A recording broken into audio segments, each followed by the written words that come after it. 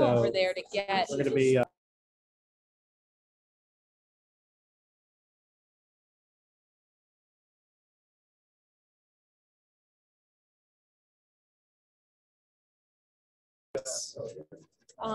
Testing 1, 2, but you're muted again. So she's. But it's because of this. Yeah. Let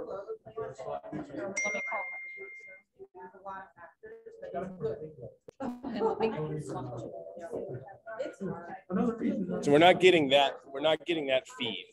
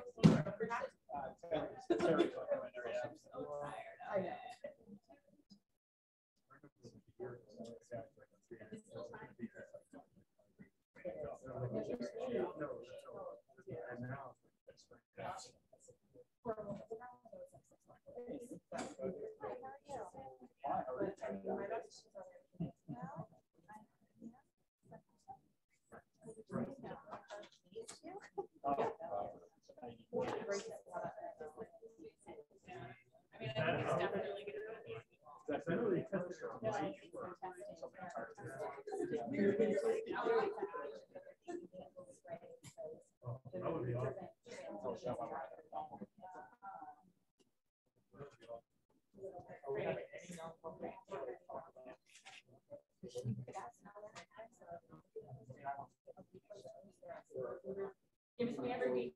Every week I COVID.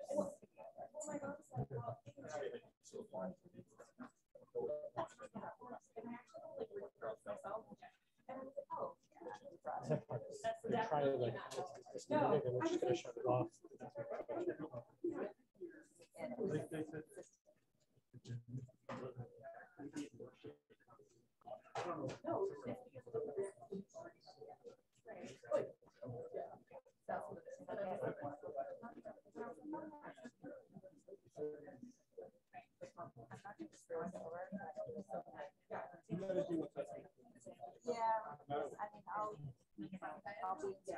I'll be flexible so we can help her out.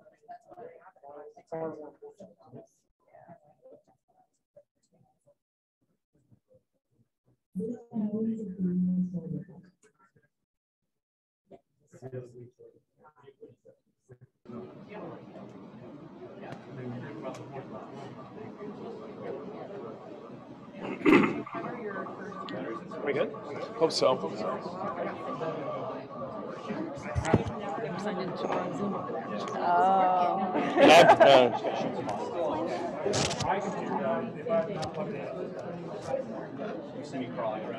Testing 1, 2, testing 1, 2. Perfect.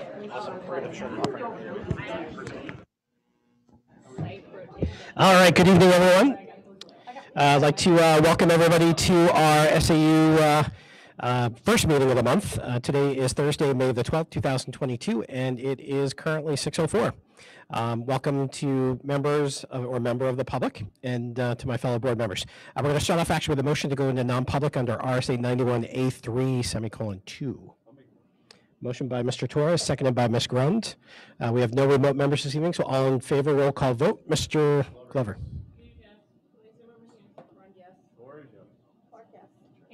Florence, yes. O'Keefe, yes. Gothier, yes. Conklin, yes. Yes.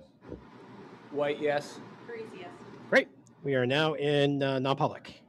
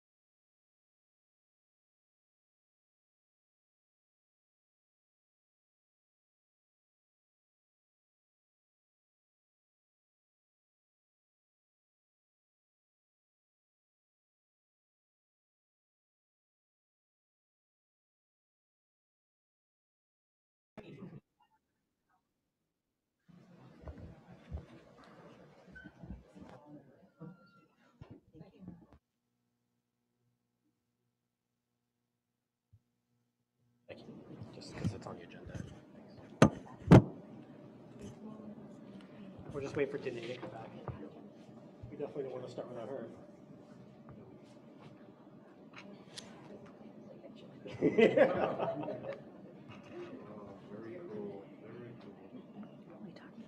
All right. Today we're ready when you are. All set? All right, perfect. So let's start our meeting. Let's go into our public comment period, 1 of 2. And again, just for the recording, we're going to go back into public session. We're going to go into the public comment period, 1 of 2. If a member of the public would like to address the board, more than welcome to come up to the desk. Just hit the button to turn on the mic. Nope. Last call for public comment period. We're going to close it out. Let's go on to the consent agenda. So we're going to break it down 1 through 9. And if someone wants something pulled, we'll vote on everything first, and then we'll go back to the ones that we pulled. So number 1. Number 2. Number 3.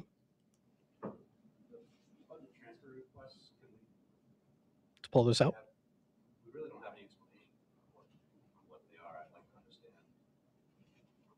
Okay. Detail on the.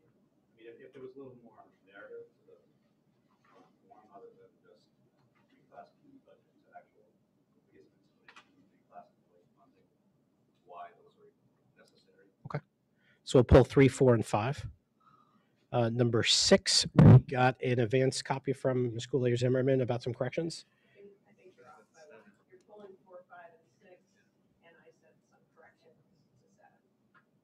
There was a new agenda that went up today. Yeah. Okay, never mind, hold on. I'm looking at the new. I'm looking at the new one. That's 3, 4, 5. no 4, 5, 6. Yeah, it's 4, 5, 6 on the new one, right? That's the old. Thanks. Hold on. I feel pretty sure, but you never know. Oops. So what happens when you prepare before? Where is?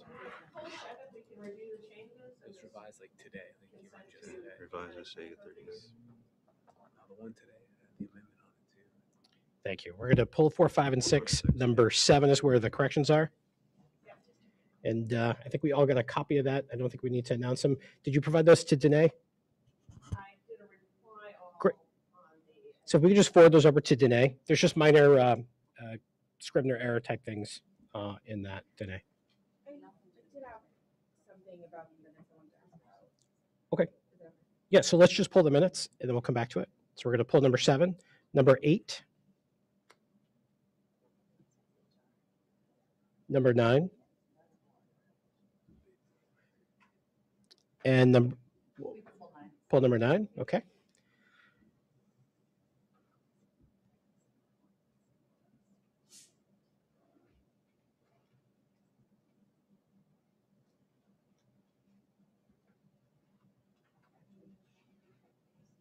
Yes. Number 8, I have a comment. Great. So yeah, no worries. We'll let's just go back to the beginning, and I was thinking that it would be a lot faster. So let's start off with 4, 5, and 6. Ms. Facey, do you think we can respond to those real fast?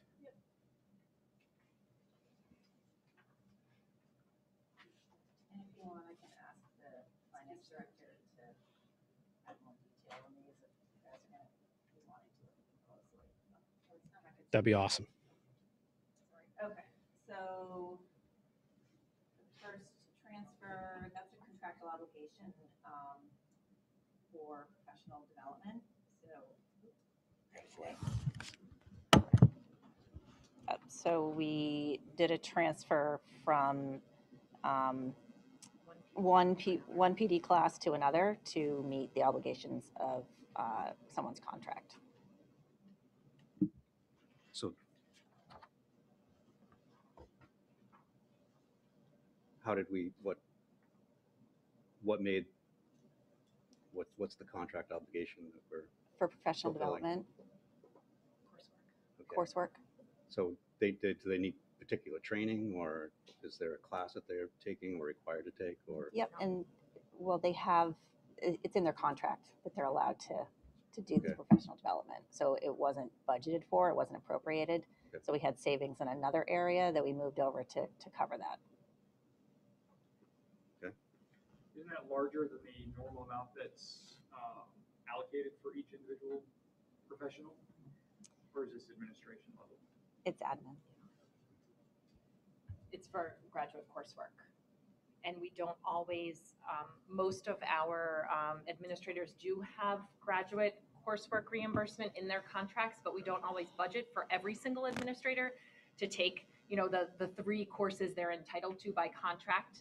Many years we don't, but in some years when there is an administrator taking all 3 graduate courses, we do have to transfer. Since some of us aren't doing as much professional development, we usually budget under that contractual obligation and just move around as needed to cover it.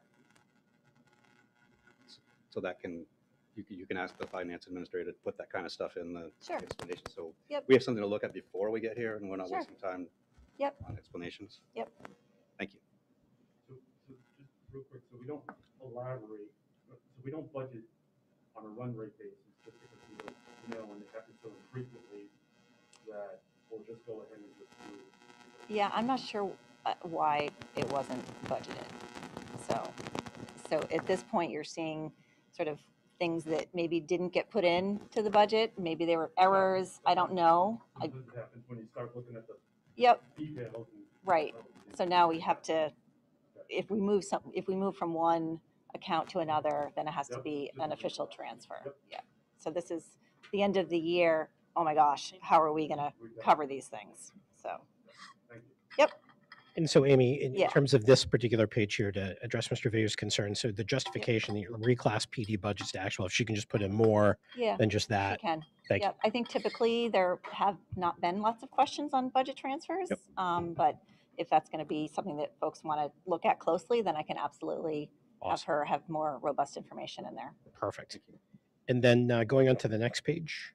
Yep. So that is for, we had an employee who was out of the office for a while, so we had to have some additional support. So that was a transfer from one area where we had some savings over to cover for that. And So we, I'm just trying not to use people's names. Yep. So. yeah, did somebody resign or No, somebody was on leave. so that their salary got moved over to, how did we end up with a surplus in the superintendent office support salary?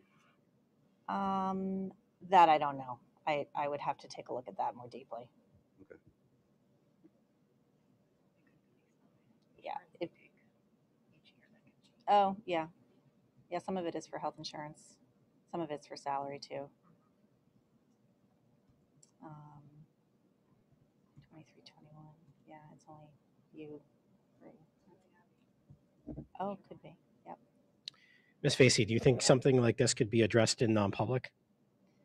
Sure. So maybe at the end of tonight? Yeah. Sorry, Mr. Gothier, I don't think we're going to end by 7. Mr. Vade, Not a Or- request by me, so no, I know. Honestly, if you want to pull these, I can have more robust information and we can just present them at even next board. Monday. We have one Monday. Monday. I can do that. It's fine. If you want to pull them all, and I'll have Katie do some additional work on them and bring them forward then. Great public information Yep. on the document. Yep. And then if we need to dive deeper, we can Yeah. do it during Yeah. our non-public, because we will have one on Monday. Yep. Okay. Because the next one is also, I believe, it looks like a sensitive topic as well. So Okay. not one I would want to. It's a food service line. So So let's just pull those all together then for tonight. Is it okay with you, Mr. Vade?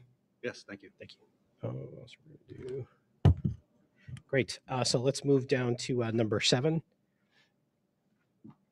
I think we're good with Ms. Julia Zimmerman's updates by email. Was there any other corrections? I think Ms. Clark, you had a question. I don't know if it's possible, but I would appreciate if my comments at the end of the meeting could be added back in, since they were a fiscal situation, but they were specifically regarding what has been going on in these meetings. I think they should be in the minutes. Is that something we can do? Absolutely. I think that was done out of courtessy, but absolutely, I appreciate it, we can and I give permission. Yep.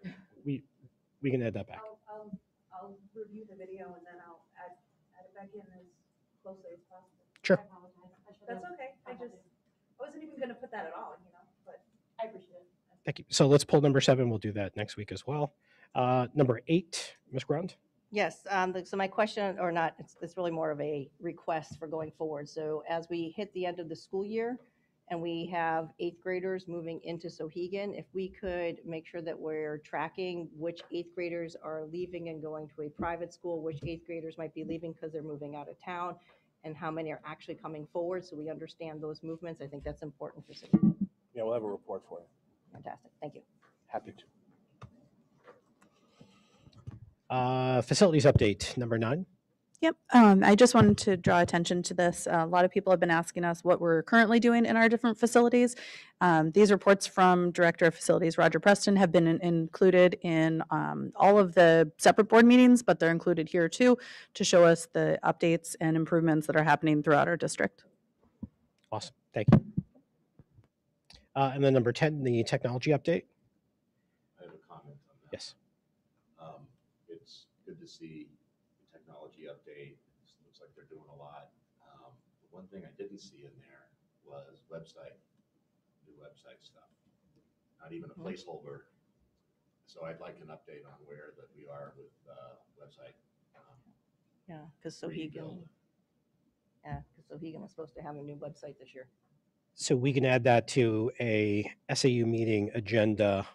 Unfortunately, our June one looks like it's going to be smaller with purpose. And then July or August, can we be prepared to have a presentation for that? Absolutely, 100% update. Okay. Where we are. website by July 1st. Oh. Just so everyone's aware. So we're ready to launch a new website? Yeah. We're working on it. Oh, even better. Consulted anybody? No idea. Yeah. Do I copy anyone on this? No, you don't need Okay. Cool.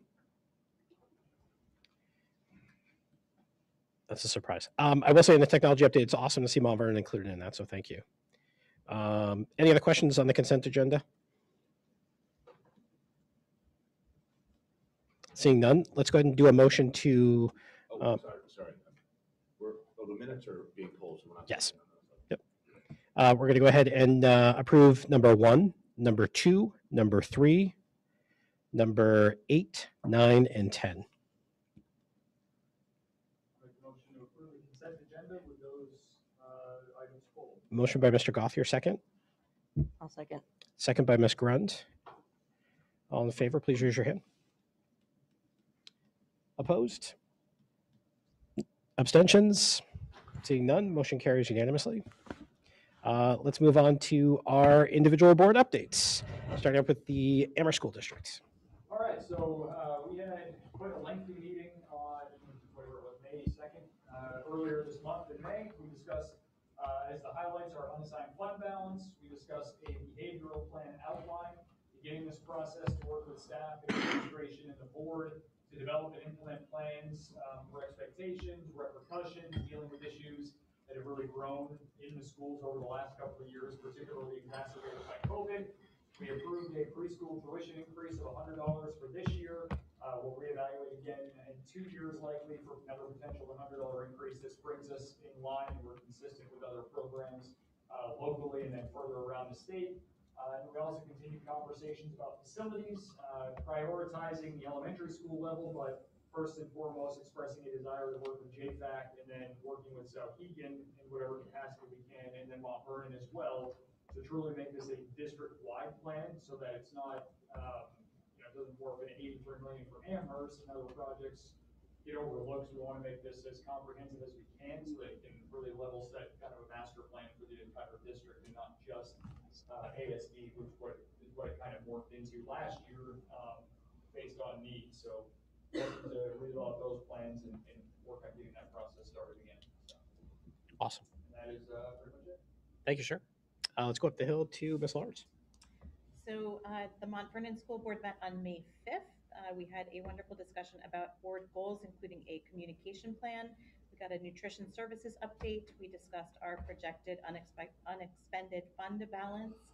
And a wonderful highlight was a presentation from our 2nd and 3rd grade teachers and students on writing and the process of learning to be effective writers.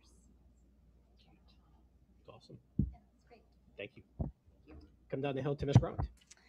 Sure. So we just had our meeting on Tuesday, and we actually split our agenda into 2 different meetings because it was becoming very large.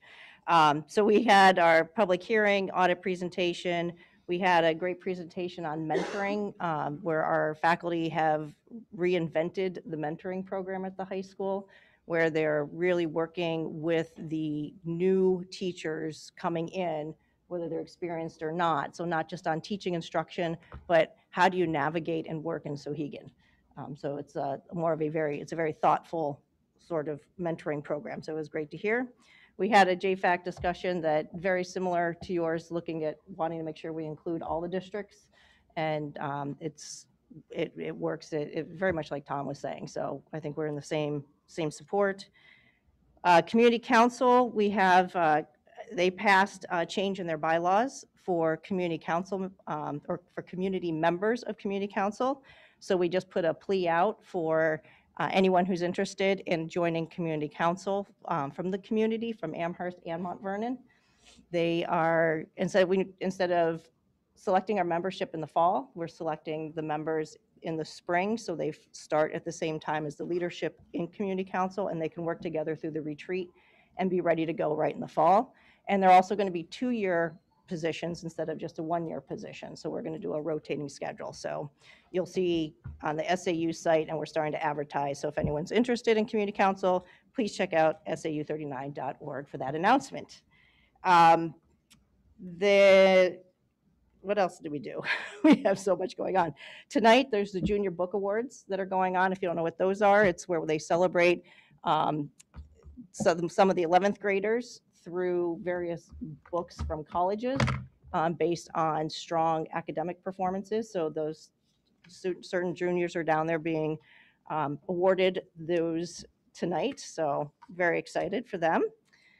I do want to mention that they did have the vote of our faculty and staff on the union, and that did not pass. So we are going to continue working with the PPC and moving forward through all of our negotiations that way. What else? Project graduations coming up, graduations coming up. There's a lot happening. So it was very exciting. And we have another meeting on Monday? No, next Thursday. Next Thursday, where we'll be discussing our changes in handbook. There's another community council mental health update where we're looking at a change to a policy. We're talking about our UFB, our board goals. So lots still going on. Culture and climate survey. Culture and climate survey, Was yes. done. There was a culture and climate survey done through a third party that they are reviewing all the results now within the high school. And they had pretty good participation this year. So it's more than double of last year's participation. So they're reviewing that now, and we'll hope to get some report on that. Awesome. Thank you. Mm-hmm. And just so everyone is aware, the individual board updates. One thing that I'm committed to is to making sure that this board is meeting after our other 3 boards. So we ran into some situations last year where the Sohegan board was meeting after this, and we were always one step in front of what they were doing. And so we were getting information that was a month in arrears. And so on the schedule, we're going to see next month, we're going to adopt our board meeting schedule. You're going to see when appropriate and applicable. Now, I can't guarantee that everything will be after. Where appropriate and applicable, this meeting will be after all 3 of our other board meetings. We've also moved the 4 chairs meeting to before the week of our board meetings, which is where they ended up showing up, at least over the last 6 months. Amherst was meeting on Monday, and then the 4 chairs were meeting to set agendas on Friday. So Amherst was always actually one step behind as well. So we're moving that actually now to the 3rd week of the month. So we got some consistency there so we can move stuff around. Today was a great example. The reason why we broke this meeting up, our agenda was enormous. We had to divide it up. And so Steffi and I had partnered together to figure out what could work from a timing standpoint. There needed to be a JFAC conversation at that level before that was brought here. And obviously the issue at the beginning of our meeting clearly was going to be long, but didn't end up being so. So that's our goal to make sure that this meeting is always after the others. Moving on, transition superintendent report. Mr. Chamberlain. Sure. No, I appreciate the opportunity to be thoughtful looking ahead. It's a very unique transition as I've been on site for beginning my 10th, 11th month. feeling very comfortable with relationships with colleagues and understanding how things work. So, but it's kind of fun to think about how to proactively plan continued integration so we have a continuity of operations in this extraordinary place. Not married to this, just dating it, not even engaged yet. So love feedback on it. Really want to spend a lot of time trying to really, I mean, Ab and I have worked very closely together, but there's certain things that he has very unique approaches to that I want to make sure that I learn as much as I can from him and carry on. He's always extraordinarily gracious with his time. He is always on call 24 hours a day for all of us. So that will continue. Hopefully, we'll also, part of the plan, we'll meet individually with all the board members around this table. I'd love some time individually. Really, it's about, and I've already started, I've started exit interviews and interviewing families who tuition, and I just find their expectations, and for someone to make a choice to spend their own dollars to come. I spent some time with a gentleman and his family, 14 years of tuition into this SAU, which I thought was fascinating, and learned a lot. And so interviewing everybody, interviewing those who tuition. Hope we'll start working, interviewing with everybody around this table. But really it's about priority setting. What are the priorities and where to leverage our time. Spent some time. I've got some time coming up with Tom. Spent some time with Anna and Kathleen. Obviously, being secondary. I've spent a lot of time at this place in AMS. So just really trying to integrate, trying to have the discussions about what's the most important thing. Where are we? Where can we improve? Where can we leverage? Where can we put our priorities? Our high leverage strategies. Not true. I mean, I don't. And maybe someone's gonna smack me sometime. I don't feel interim. I just feel like it's the job, and I'll work as hard as I can and try and make sure we're putting our time in the best, the time and space that is needed at the, in the most. Love the discussions. Christine and I have real spirited conversations where I learn a lot, and everybody's been incredibly gracious to me in this community. So love your feedback. Already got some other ideas driving around, coming back this morning. I said, I can add that. So you'll see it develop over time. But really, it's about integrating into the community, and as well as understanding the priorities and making sure we're putting our time in the best way possible. Thank you. Let's open it up for questions. Mr. Goff, you're first. So my question is not on this specific items that you laid out tonight, the meetings that you're setting up, but it's more along the project course and timeline and agenda for Adam to make sure that we're taking advantage of his capabilities and his schedule to be able to get the full benefit of his consulting services for the 3.5 months or 2.5 months that he's going to be in that role. Absolutely. I feel I think he's arranging sometimes with the building principals as well to continue to support them. He at the central office as well. I feel very good about his accessibility and his support for all areas of his direct reports. So I think that'll be a very positive piece in this transition. Do we have a project list that we are going to have him focus on? Have we figured out? It's one thing to know what he's going to support, but it's another to say these are the items that we want to have get done, as opposed to just, I guess, really truly a consulting role. I feel like there's going to be some needs that we can utilize him to fill, whether it's BA duties or if it's sure AEA stuff. And happy to flesh that out in the next iteration. One of the things that off the top of my head, I really have to dig in deep on how he evaluates and directs the evaluation of the administrative team, but that's unique. Adam's dedication to the safety policies, procedures, practices, and knowledge is incredible. That's a huge project for me on how to understand where he is on life safety in this district, because it is a very strong area. As Amy already talked about, his knowledge and understanding of the compensation and CBA is a huge project for me. Trying to connect with him on that. So yeah, and I can absolutely flesh that out more, and how he's supporting. I know Mike had a very important meeting with him today. So and I can ask others to how is Adam going to support Mike, which is very and all that. So happy to flesh that out, but feel very good about doing as much as I can to have a Vulcan brain link with him, so we can continue as we go. Ms. Priest.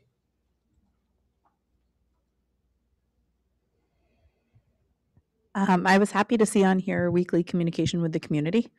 I think that's something that the community is looking for communication, and for a little bit more color and to get to know you. And as you said, as the interim superintendent, but I'm glad that you feel after almost a year here that you belong is a wonderful compliment to a lot of people who have been around you. So thank you. Yeah, they've been great, very gracious to me. Mr. Glover.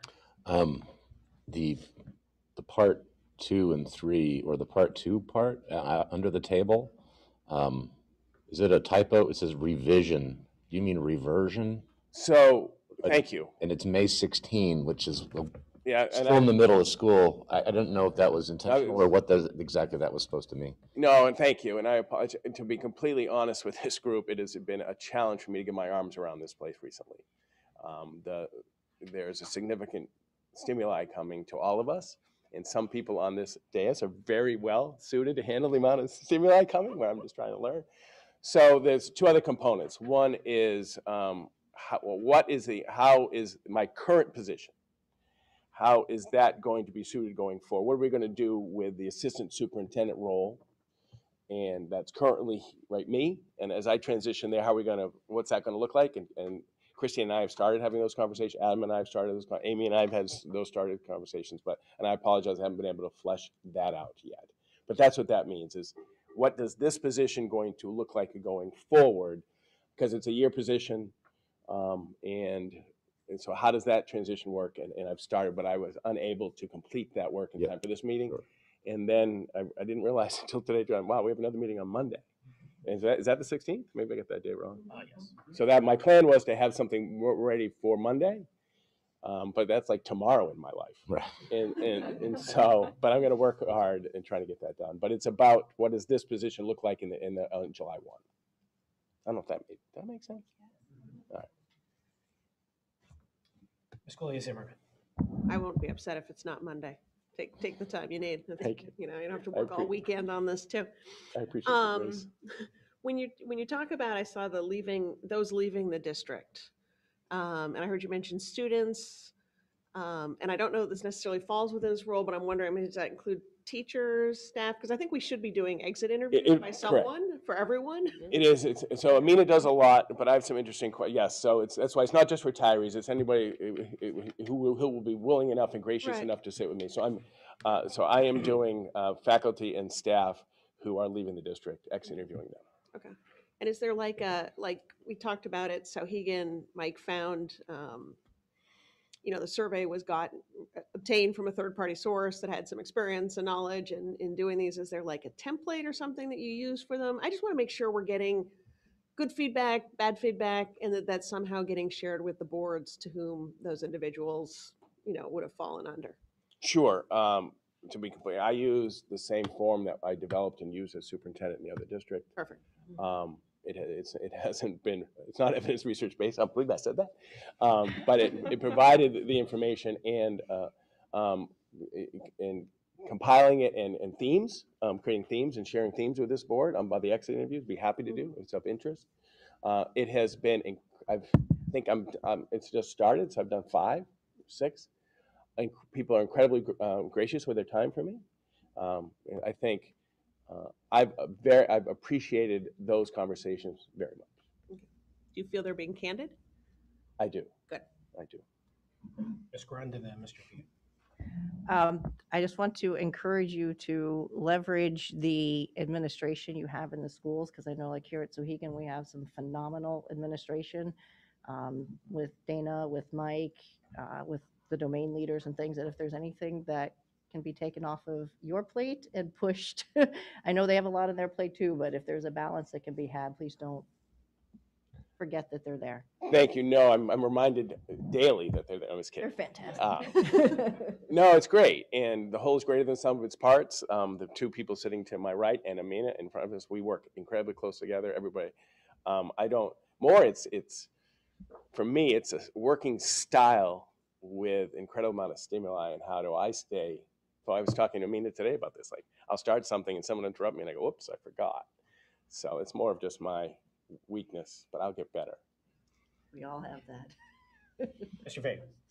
I want to say that I thank you for putting yourself in this position and doing the job that you're doing. And I love the idea of the exit interviews.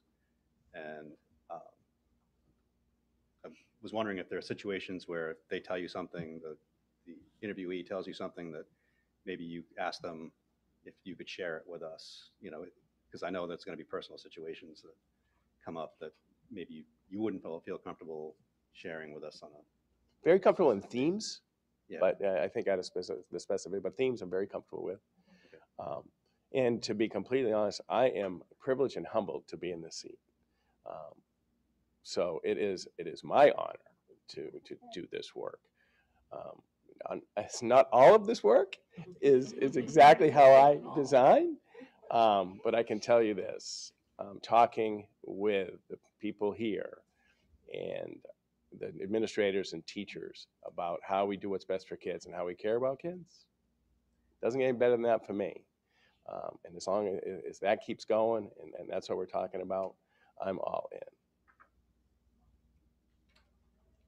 Any other questions? So my question is this, per the agreement, we're supposed to approve the transition plan in May. So we have tonight and Monday. Would you be comfortable with us making a motion to approve the framework of this transition plan with updates to follow in June? 100%. Is that okay with everyone? And it'll be regular updates all the way through September, as far as I'm concerned. The work and. Yeah, so this, based on what I just heard, is this more or less as a framework of the transition plan? And he's got this as a work in progress, and clearly Monday being a very tight deadline, I don't know if he's going to be able to spend the amount of time based on the feedback that we provided for him to include some of that stuff, as well as things that he's going to identify with meeting with some of these employees and maybe some task management assignment to our consulting superintendent, I think is the term here. Hold on, I gotta go to that page. Yeah, consulting superintendent to sort of figure out more of the cohesion there. And I think we can definitely get an update there, but the agreement does require us to approve it this month. So I want to at least acknowledge and do the spirit of the agreement, and then obviously look for an update in June. So we're expecting this, but potentially more regular in the future. Yeah. Works for me. Thank you for your grace. I appreciate it. No, I just want to make sure I understood. Any questions, Mr. Glover? Yeah, on that, and that any of the detail is subject to change. The who, for example, is subject to change. Activities could be modified, added, new activities could be added, timelines can be shifted. But the notion of the framework, what you're talking about, I'm just trying to get a confirmation, is really like this format, putting in some key activities, assigning who they're doing, providing a kind of a schedule. Notion of schedule is what we're talking about, and we like that framework. So please fill it in and modify it as you see fit, and keep us updated. So we're not really married to the language; we're married to the framework. Is that kind of what you're proposing? So it's not our job to micromanage the district, right? So from a assignment standpoint of who does what, I think from a spirit of what the agreement was to make sure that we knew that both parties were responsible for certain things. So life safety stuff, right? And so adopting life safety or updating life safety protocols could be a part of the framework. Who does it? I'm going to leave that up to our interim superintendent. Like, I think that is completely within his scope and his authority and what he should be directing. But I hear loud and clear, we wanted to make sure that the spirit of the agreement in which it was constructed, right, is to make sure that we weren't in a situation where we weren't taking advantage of the skill set that Mr. Steele has over the course of the time frame between now and the end of the contract. So that's my understanding, or at least that's my perspective. Yeah, well, I raised the question just because I don't know that we've really had a conversation about what that consulting role, Tom was alluding to it earlier. What are those projects? What are those metrics? And what role, decisions about our future employees and our future goals, maybe that's not quite the right place for that. But shoring up some weaknesses, like with the expertise in the business office and life safety, like that sounds, right in the zone to me. So there are some lines in here where it's very future looking with the consulting piece included, and I don't know.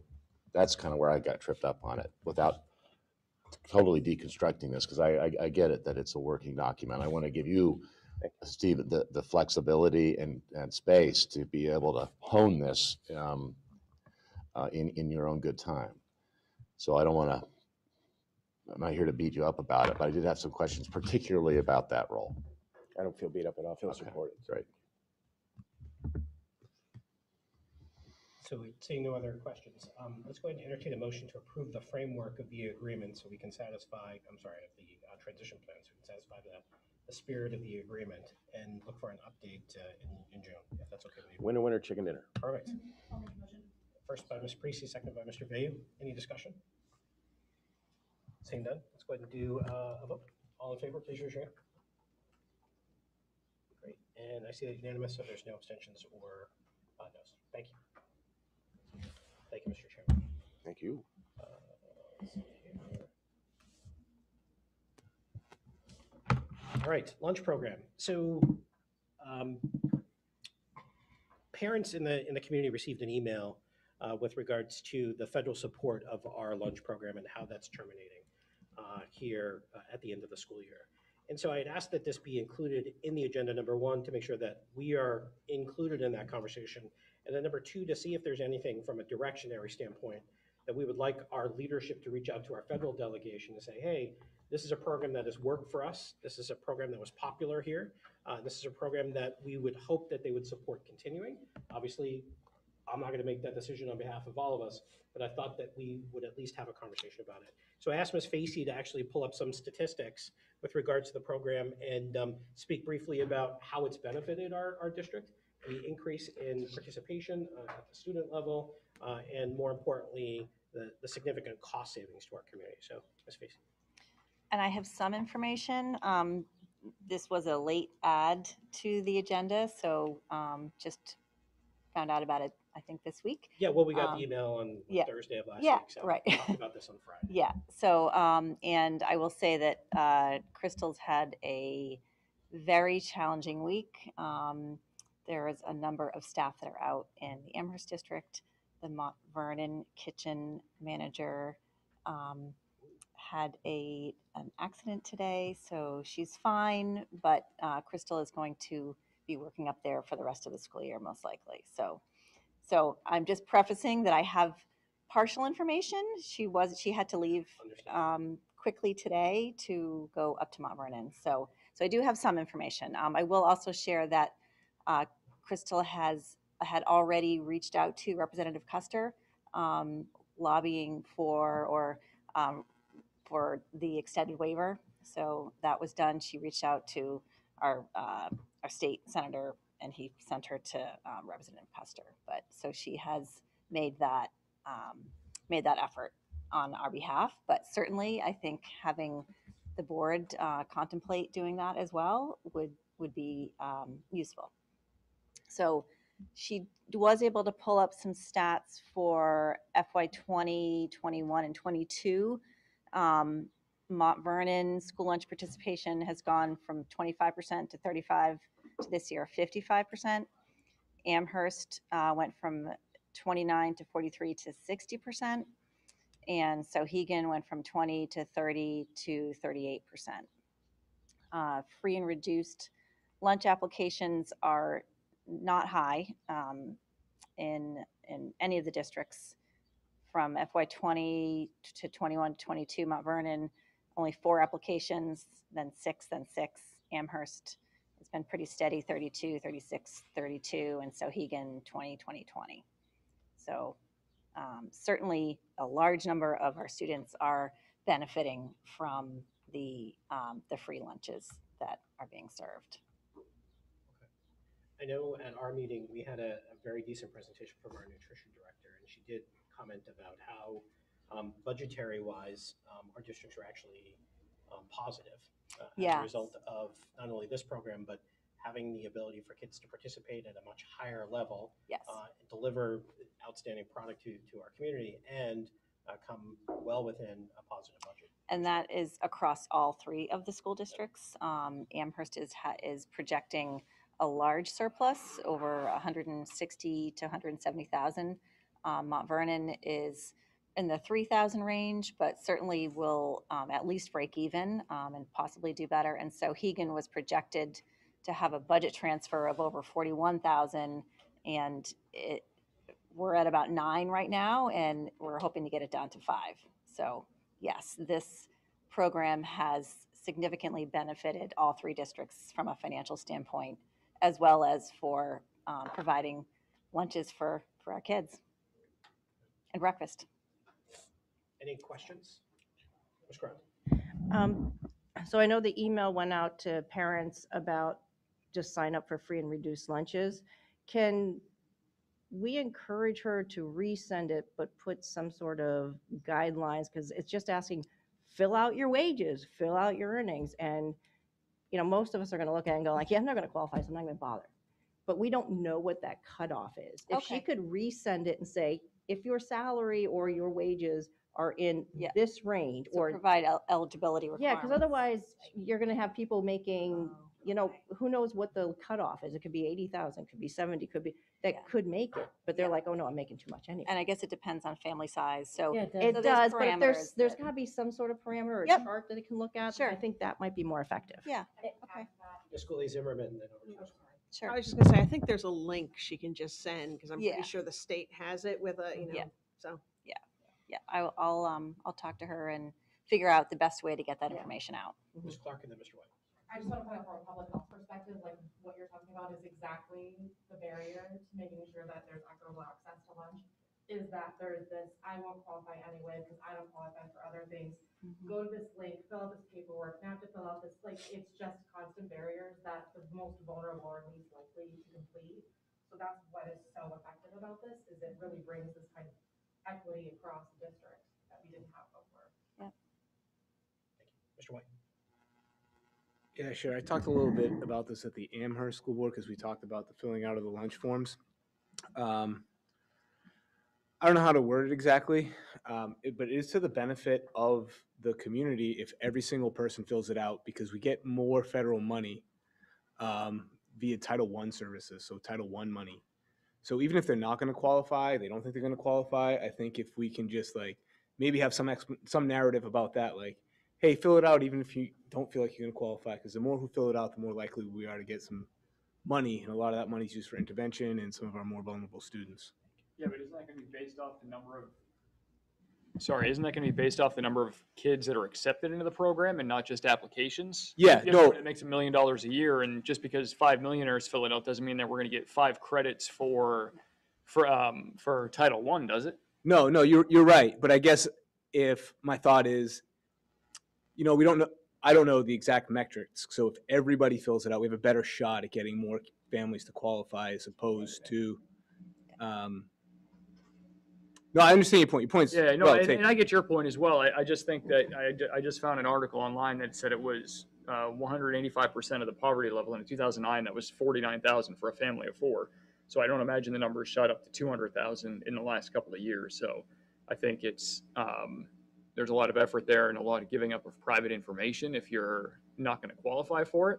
And while it may be beneficial for the district, I think that even on the state's website, it said that maybe 72% of, no, excuse me, not 72, in Amherst, according to the DOE, 5.86% are eligible in Amherst. So we're not terribly far off from that right now when we have 38 that have, or 32 in Amherst, and we can really only have 60, give or take. So I just want us to, know what our expectations are, that we're working on a limited eligibility factor here. Ms. Parisi. I think a balance between the two is really what we're hoping to strike here as a community. We're hoping to take away the stigma of applying for free and reduced lunch so that any families who possibly are on that margin are able to receive services, or in this case, food. At the same time, I understand there are many families in Amherst who are affluent and would not find themselves in that category, but I think it's very important as a district that we word that very carefully to make sure that we're sensitive to all students in our district. I just want to make a comment. Anecdotally, in our family, thank you. We couldn't get my daughter to eat certain things, the 5-year-old. And she came home one day and she said, well, they had, I don't remember what it was. I think it was like French toast or something like that. Yeah. And my wife said to her, well, you could have some. She goes, no, I don't have any money. I said, no, it's free this year. Try it. Well, we couldn't get her to drink milk. Now she drinks milk all the time. And I guess that's one case of positive peer reinforcement because Nice. her friends were drinking it. She now eats carrot sticks, which she wasn't doing before. So beyond the financial aspects, just nutritionally, I think it really is going to benefit our community because now you have kids that are kind of on the fence, picky eaters, and they're saying, hey, let me try that. And where we couldn't get her to do that at home. So certainly kudos to. I think that's because the police department gave her that. She was like, this is safe. I can drink But it. probably. Yeah. They had to drink it. That's right. Cops would get her. Yeah. Any other questions? Is there an appetite for us to instruct our leadership to write a letter to our delegation and say, this is something that's greatly benefited our community? I nominate George to write the letter. Sure. I can do that. Are you comfortable doing that? I don't know comfortable, but I'll do it. When we talked about this in advance, I spoke with Adam, and I was looking for the letter to come from the district leadership, so it represents everybody. But we can send it from the board, from the board's perspective, if that's your preference. Yeah, and Crystal has already done that, but, so Like it's. I signing think- off on a letter that Crystal maybe can draw up, and then we can co-sign, maybe the three district chairs. Are we sending it to anyone in particular? Because All of them. Okay. All right, because we do have Selection contacts with Custer's office, so I could certainly reach out to someone in her office as well. I do as well, so. Yeah, okay. Maybe some of that personal pieces that folks shared add some business to the letter. My daughter's from as well. So how would you like to do that, Amy? Would you like us to do a motion to appoint the SAU leadership to do it? Sure. Or, Yep. and then maybe George can partner with our nutrition I'll director work, to draft something and have that come from us? Yep, that'd be great. Yep, So I'm let's sure do a she'd motion welcome to it. do that then. A motion to instruct our district leadership to write correspondence to the federal delegation in support of the continuation of the food lunch program. Yes, School lunch the waiver. Yep, the waiver. Made by Ms. Parisi, second. Thank you, Ms. Hinckley. Any discussion? Seeing none, all in favor, please say or raise your hands. Great. Opposed? And abstentions. Well, I was just chewing still. I love George's story. Up to that point, I was like, no, if you can afford lunch, then whether it's the district or the federal taxes, right? I know discussion is over. No such thing as a free lunch. Right? And I'm telling you this as I'll be completely honest with you. Our family has been in the position due to our daughter's medical issues. So I have filled out the applications for food stamps. I have filled out the WIC, right? So I know what this takes. I understand the stigma. I cried every 6 months when it was time to recertify. I hated it. But George gives me some pause that there is something to be said for peer. So fine, I'm good. How would you like to vote? Yes, with In everyone favor? else. Okay. So that was unanimous. But if you didn't look at me, we would have just left it that way. Awesome. So if I didn't say anything, I wouldn't have this extra work. Basically, yeah. Yeah, next time. Duly noted.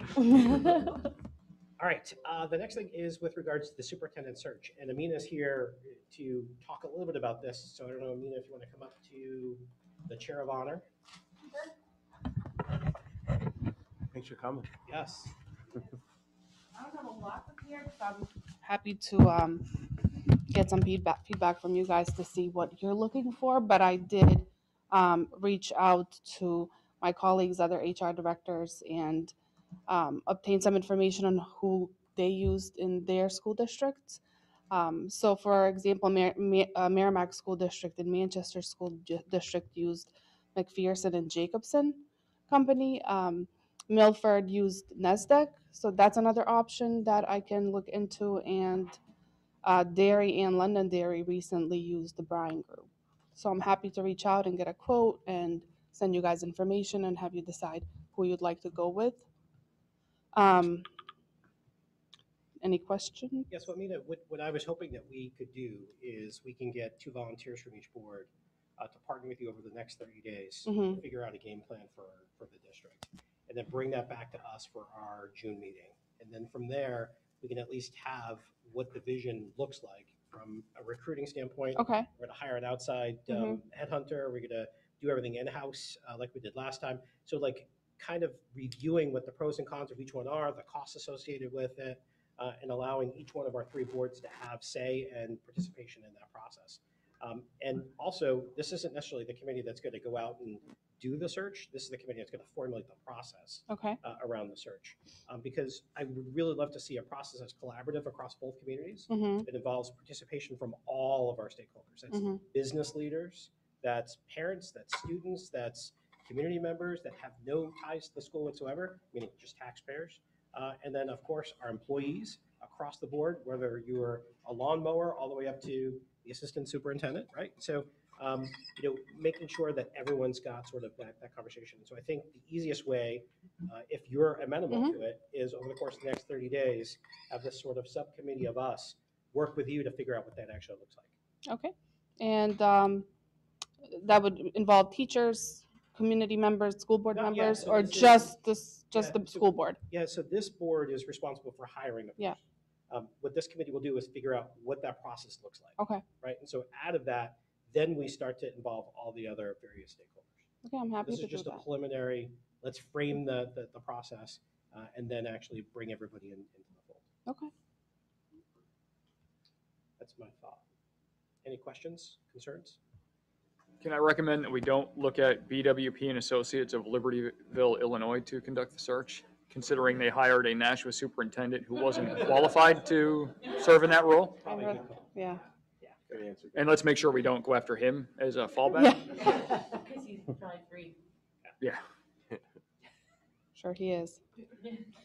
So let's go ahead and do a motion to start the committee. Okay. 30-day sort of mandate. Sure. Report back at our June 6th meeting, and then we'll appoint members. So a motion to start a superintendent search process committee to formulate the process on how we're going to look for a new superintendent. We'll make that motion. Thank you, Mr. Gothier. Second by Ms. Peters. Any discussion? Seeing none, let's go ahead and call the vote. All in favor, please raise your hand. Great, it's unanimous. So let's go ahead and poll the membership here. Who would like to serve on this extremely important committee? So we'll start with the Amherst School Board. 2 members. Yeah, so like you guys will decide that, right? And so this because there's not a majority of members there, so we can have Zoom sessions for this. So this isn't a have to be in person type event. Although for Amina, during the day. Yeah, preferably, obviously, to respect her time. We don't want you doing a Saturday morning. Yeah, thank you. Mr. Conklin and Ms. Precy. Great. Did you get that? Awesome. So let's move to Mount Vernon.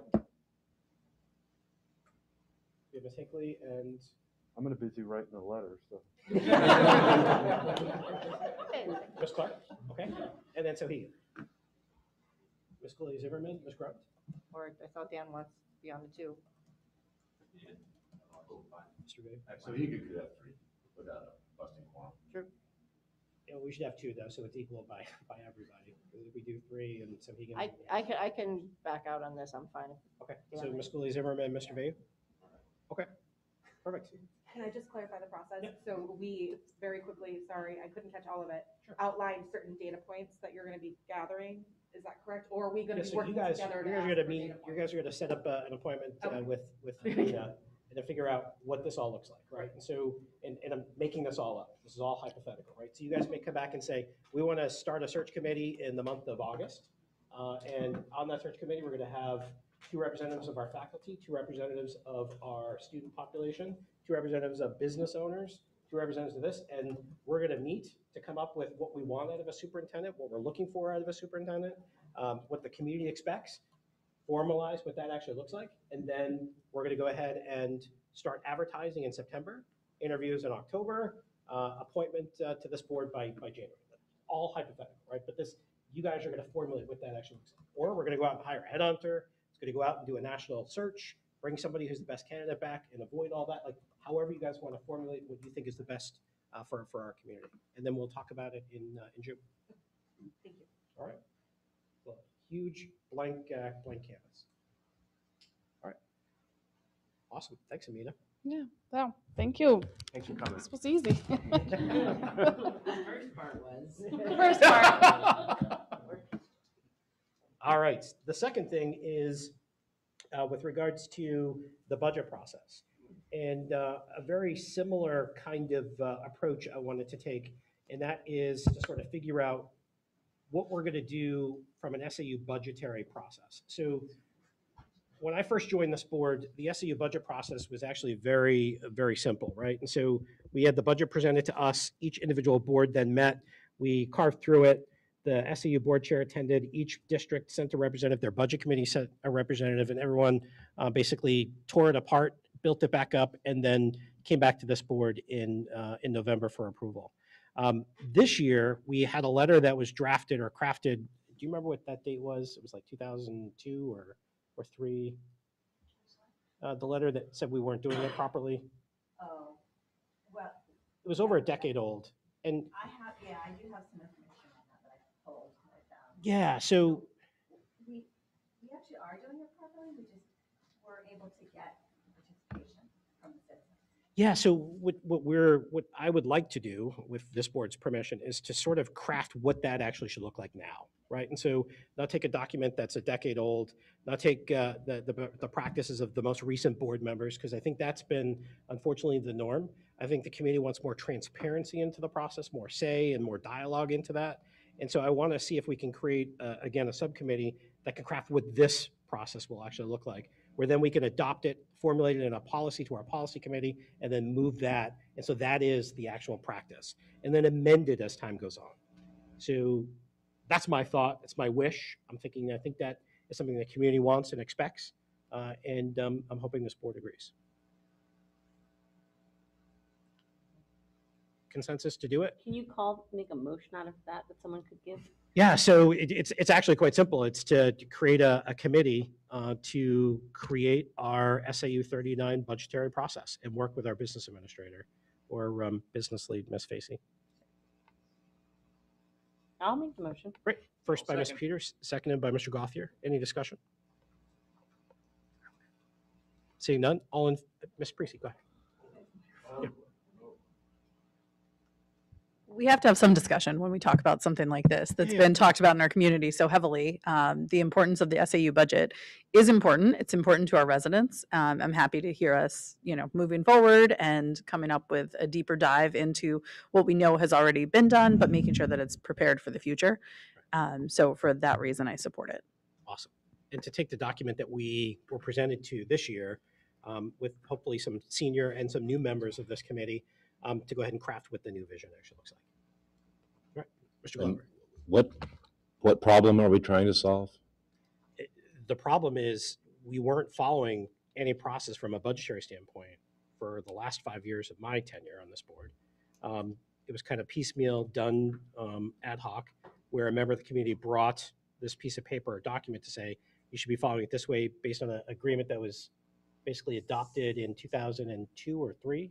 I don't know the date. The document I have doesn't have a date on it, but basically it's structured where there's a SAU budget committee set up similar to Ways and Means, where there's one representative from each of the district's budget committees. So Advisory Finance, Ways and Means, Mount Vernon Budget.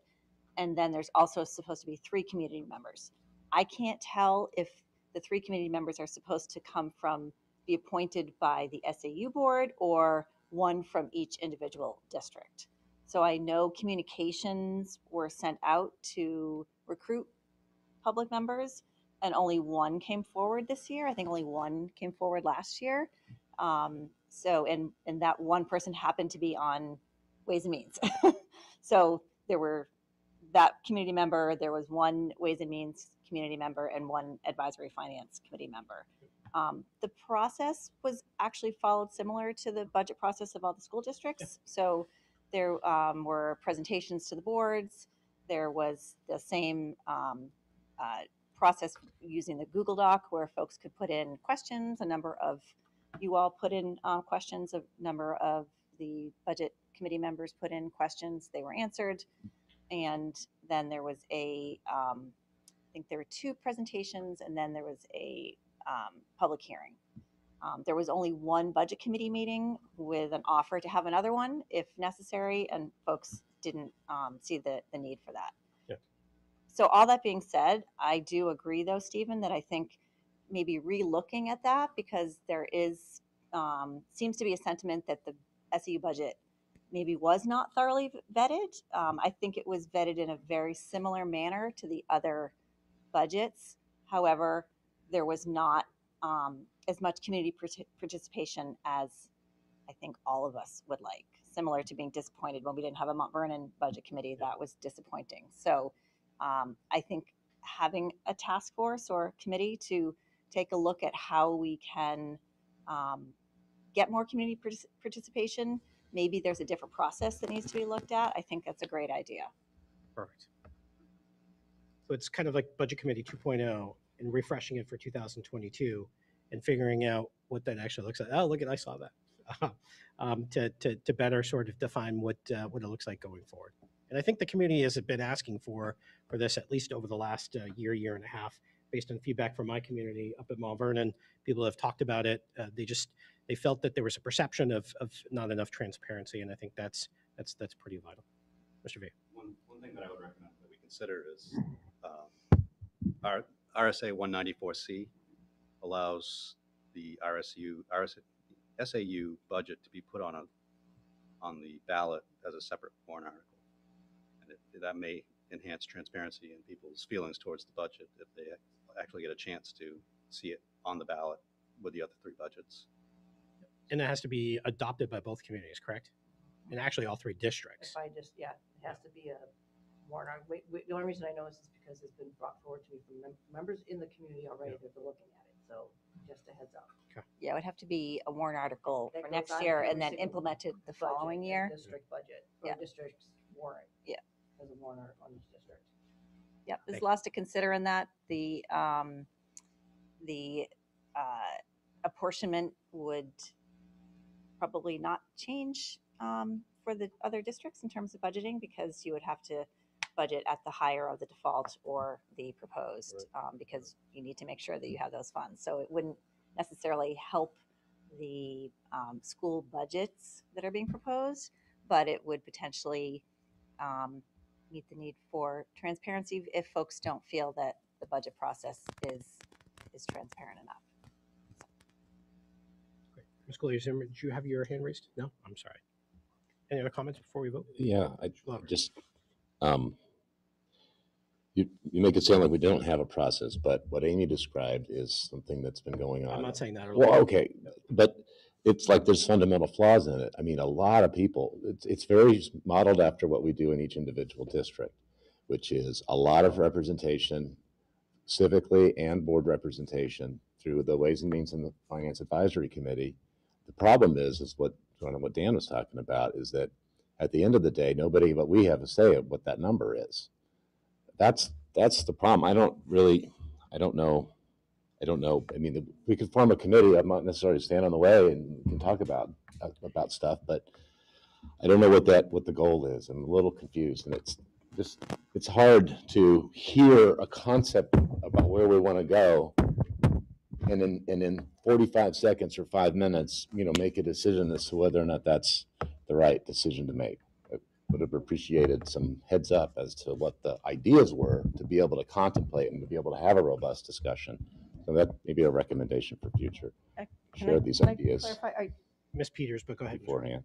I just want to clarify, this is forming committee so we can talk about what procedure we want to put in place. Right, I So understand. we're not making that decision now to go forward with whatever was discussed. I understand what the idea was, to bring a committee together. Ms. Peters? And I just wondered, I thought I understood you to be saying that the idea might be to have some community members also involved with that budget process? So the idea in the motion on the floor is to go ahead and craft a committee to design what our budgetary process looks like going forward, right? And so we don't know what it will look like. To address Mr. Glover's concerns about transparency and the participation, I believe we've been following a correct process, right? I have no qualms about that, but the perception out there is that they want more say in that process. And so for us to acknowledge that, recognize that there's an opportunity to improve our current process, That document that was raised this year because of our change in business administrators, we weren't following, right? And so when was that adopted? Was it adopted in 2002, 2012, 2015? Was it ever even adopted? It was just something presented saying that this was adopted. So if we go ahead and have a committee that then formulates what this process should actually look like, we can then create a policy that going forward, this is the process. So a new BA comes on board, this is exactly what the budgetary process is for this body. We're going to go to Ms. Lawrence first, then back to you. Go ahead.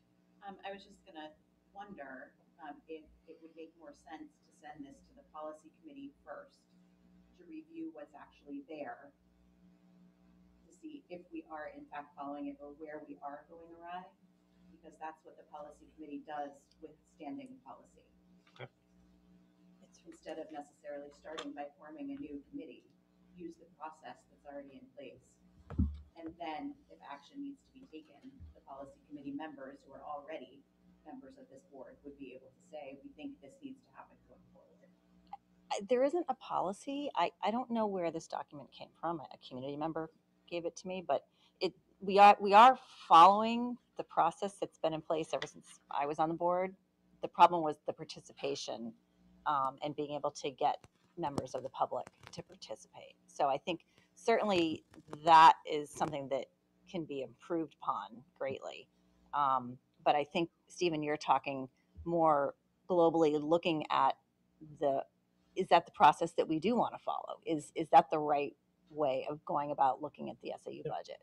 Yeah, it's to take what we've been doing over the past couple XYZ years, this document which we tried to implement at the last minute this year, or at least acknowledge that we weren't. We'll try to do that next year and try to find what we want as a body this budgetary process to actually look like based on feedback from this subcommittee. Mr. Vate. I agree with Ms. Lawrence that the proper place is probably to start in the policy committee, but I think from what I've heard, the policy committee is pretty overwhelmed with a lot of policies already under review. We're actually really good right now. So maybe, I'm serious. Oh, okay. Unless it might be good to have a committee that specifically looks at this and can move it through fast. But if that's not the case, then I withdraw my concerns. So I guess if you send it to the policy committee, you're going to get a policy. So I would start at the broader sense of like, do we want a policy? Do we need just a process? Do we need any of this before we get to the policy committee? So I'm happy to take it. Like, I think we would be happy to take it, but I'd like to see sort of a broader think about this before it gets handed to policy, because we can always craft something, and Sarah's right, we're moving right along. So we can always craft something. So I'd rather like decide on, do we even want to craft something first before we send it to the policy committee? So I think the idea of a committee that says, hey, let's look at what we've done. Let's look at this document. Let's figure something out, and let's bring it back to the board, and we'll figure out what we want. And that may be to push it to policy, and then we'll have something for you quickly. So that would be my take. I would agree. I think it's a good idea, mostly because we may have I don't want to use the word policy because it's not a policy, but we may have a framework, but it's not necessarily been working that well. Because with the other schools, I don't know about Mount Vernon, but I know with the other two, there's the Ways and Means and there's advisory finance, and there's a really detailed look. My sense with the SAU one was that was very cursory, if at all, by that separate committee, and then it comes in and it's done. And I think that's what we're looking at. Like, how do we recruit those people and get people who are actually going to be involved in looking at it, so that we can get that second set of eyes and that feedback and that involvement. And it may not be a change; it may be just how do we bolster the current system even. But I think that's a good idea, and I agree. Yep. Any other comments? Seeing none, all right, let's go ahead and call the vote to form the committee. All in favor, please raise your hand. Great, that's unanimous today. All right, let's pick the members. Who would like to volunteer for members?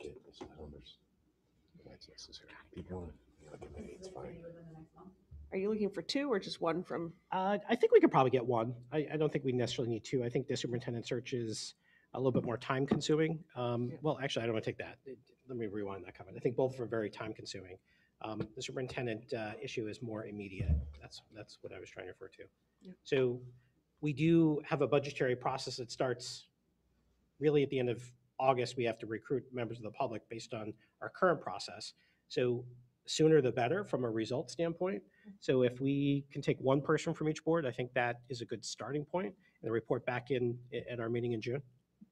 I can do it from Amherst, as long as it's not daytime meetings, it has to be daytime, then I can do it, so. This also could be by Zoom, and Amy would be That's representing that. I'm used to night meetings. Are you sure? Even late afternoon meetings are fine. Okay. Yeah, I can't- 11 a.m. In her are sleep. tough. Okay. So we've got Tom from Amherst, Mount Vernon. Looking at you, George. George? Yeah, I'm trying to duck.